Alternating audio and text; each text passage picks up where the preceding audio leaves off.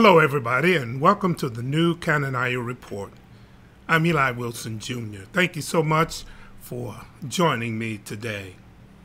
Now, our topic for the day is personhood. But before we dive into our topic, I want to play some music for you. Today, my guest is a friend, a colleague, and one of the world's greatest pianists, Miss Gale Jones-Murphy. Let me tell you just a little bit about Gale. Gale is a composer and an educator. She has composed more than 800 compositions. Many of you may have heard her popular composition, Dwell in the House. Her piano and vocal performances have been enjoyed by thousands throughout the United States and many countries around the world. Her most recent responsibilities include serving the Mount Sinai Seventh-day Adventist Church as Minister of Music and music director at Conway United Methodist Church, both in Orlando. She is also a board member and piano instructor for the Steinway Society of Central Florida. Her new project, entitled Worship While I Wait, is a collection of her original compositions along with some hymn arrangements. I'm going to play first her instrumental version of the title song. Then I'm going to play her arrangement of Come Thou Fount of Every Blessing.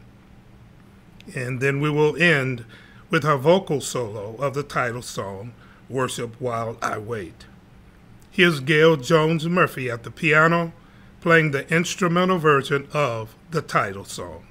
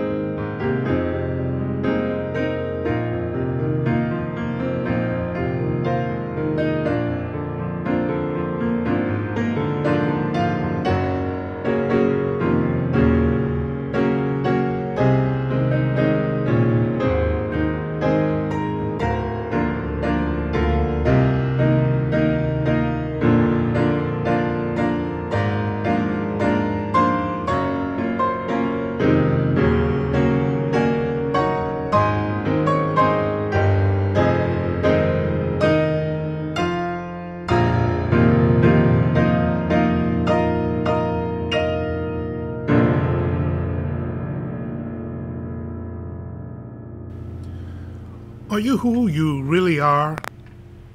Do you pretend to be someone else? How often?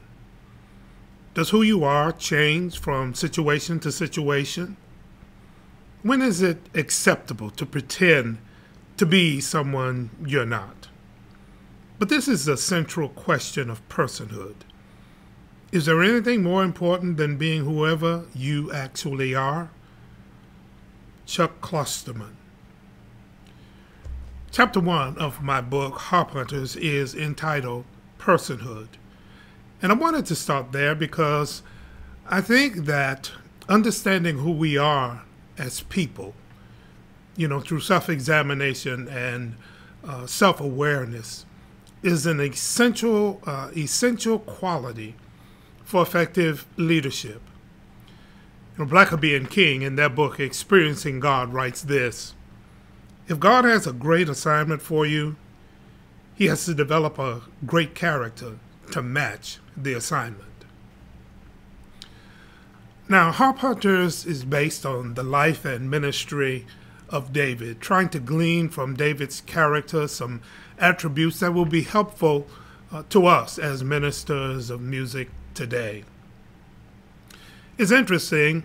Do you know that we know more about the life of David than any other character in Scripture? He's mentioned 600 times in the Old Testament and 60 times in the New Testament. Now, David is not portrayed as an example of perfection. He's also not presented as someone he's not or more than he appears to be. Eugene Peterson says that David represents what he calls earthy spirituality, a man full of flaws while at the same time filled with God's Spirit. But despite of all of David's flaws, there was no pretense in him before God. God calls him a man after my own heart. Now, David appears on the scene as somewhat of a nobody, a runt, little shepherd boy. Jesse, his dad, didn't even feel that he was worth bringing before the prophet Samuel when God sent Samuel to Jesse's house to anoint the next king. The prophet said, "Are these all your sons?" And Jesse said, "Well, there's a youngest. He's out there tending his sheep." And Samuel said, "Bring him to me." So David was anointed king. But while David was the king, Saul was still on the throne. David could have said to Saul, "Hey, buddy, your time's up. You're sitting in my seat." But he didn't, because for David, there was no separation between serving and leading. See, serving for David was not demeaning, because he felt like serving is an essential quality for leadership. If you can't follow, I doubt that you're going to make a very effective leader.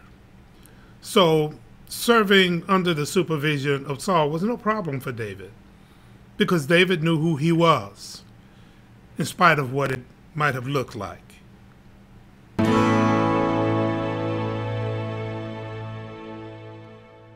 Who are you? We cannot separate who we are from what we do. Our world tolerates and even encourages facades. It seems that image rather than genuineness has become the norm. Image is the projection of something that is not real. Yet, image is central to our perceived value. Let me give you an example. Let's say you're at a gathering with a group of people, most of whom you don't know, and you strike up a conversation. One of the first questions asked is, "What do you do?" And the answer to that question will determine your social and economic value in the eyes of the person who asked the question. You know, our occupations, it's tied. Our occupations are tied to our perceived value. That's why some people try to embellish what they do to impress somebody. So instead of saying I'm a janitor or I'm a custodian, we might say something like I'm a maintenance engineer. You know, E. Cummings, the American poet and novelist, writes this: to be nobody but yourself in a world which is doing its best night and day to make you everybody else means to fight the hardest battle which any human being can fight, and never stop fighting. Cummings also wrote this: we are not what we are. We are not even what others think we are. We are what we think others think we are.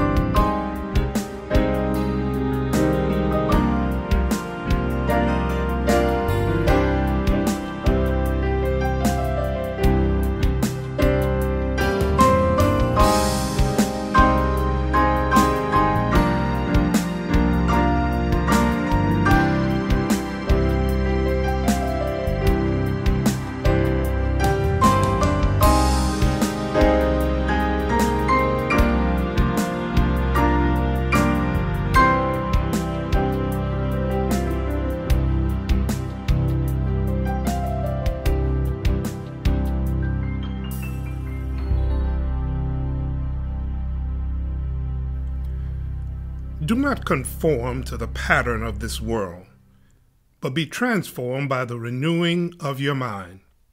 Romans chapter 12, verse 2. What does it mean to conform? Conform is to assume an outward expression that does not come from within. In other words, it is masquerading as someone that is not true of who we are.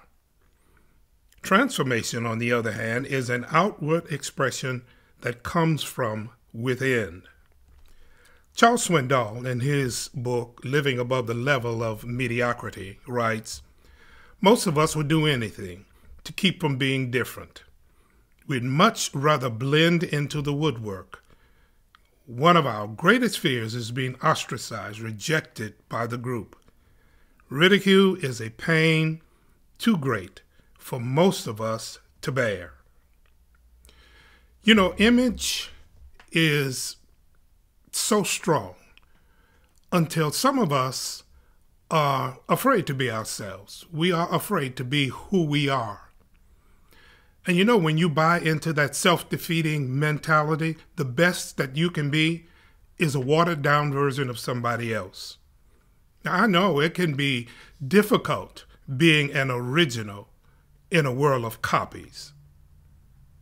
Why would I want to hear somebody who sounds like Stevie Wonder when I can just listen to Stevie Wonder? The world does not need an imitation Stevie Wonder. Listen, what God has placed in you, He has placed in you alone. And no darkness can extinguish your light. You're the only one who can do that.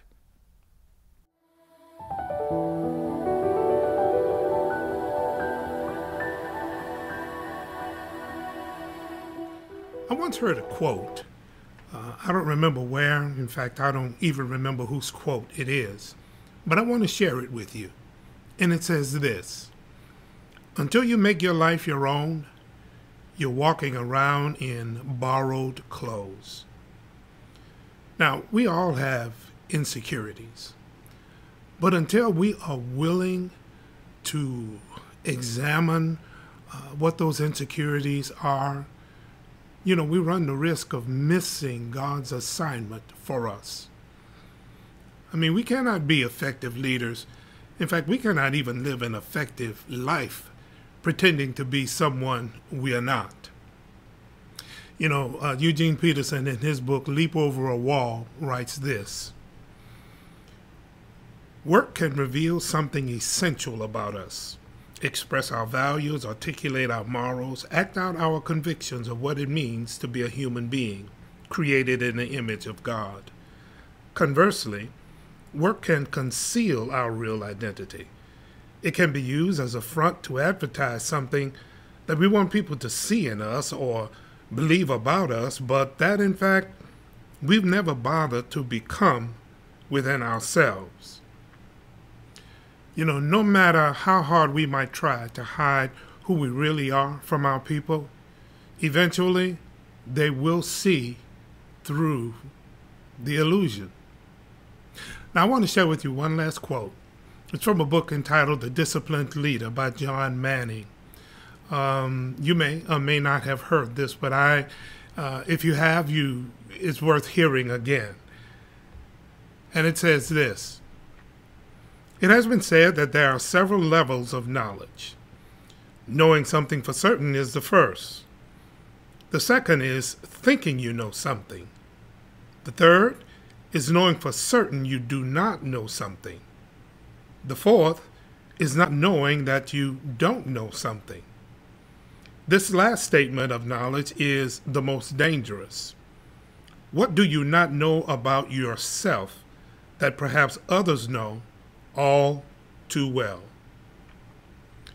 Who we are, our strengths, our weaknesses, our values, our integrity, they are all essential to not just being strong and effective leaders.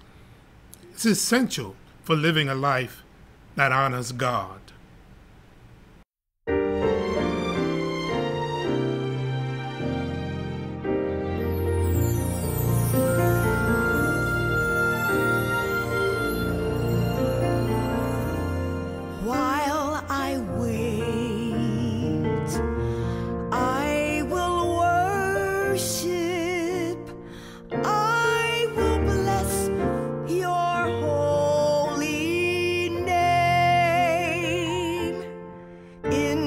middle of my pain, I won't worry or complain.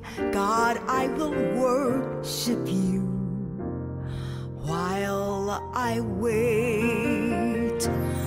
While I wait, Lord, I will worship. I will bless your holy name.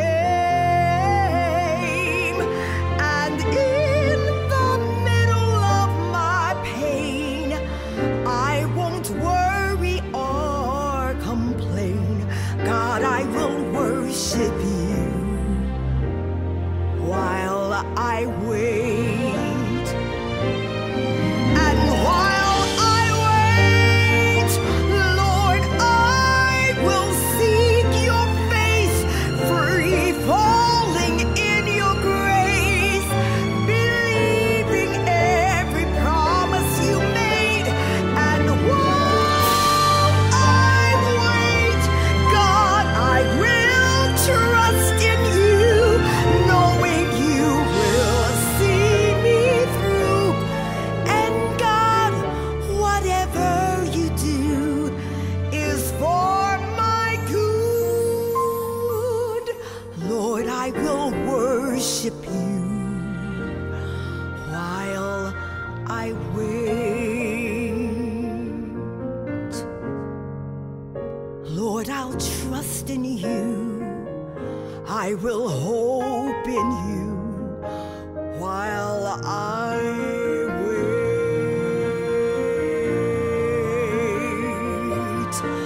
I will worship you.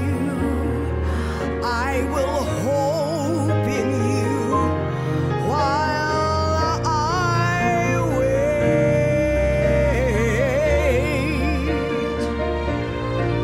I will trust in you, Lord. I will hope in you while I wait.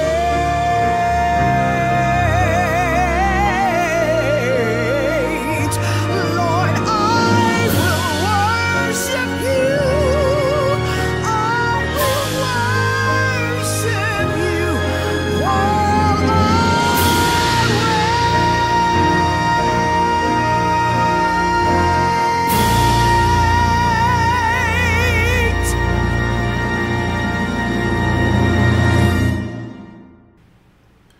Worship While I Wait. A beautiful song. Thank you so much, Gale. We appreciate you sharing your ministry with us. Now, you can see on your screen, if you want to purchase a copy, you can see the websites right there on your screen that you can go to purchase a copy of Gale's CD. Once again, thank you for staying with me for this session. And until next time, be blessed.